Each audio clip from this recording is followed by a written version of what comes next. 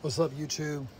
This is a quick short video I made, just a clip of the ScopeMate nvs90 paired with the Immersive Optics 14 by 50 scope, about 25 yards, with the Brocock bantam sniper XR.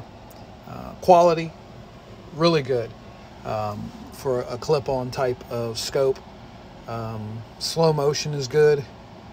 Obviously GoPro is going to be better with the slow motion, but for what this is and the ability of being able to use it, I say it's totally worth it. So if you're looking for something that has night vision, daytime, good slow motion, take a look at the ScopeMate nvs90.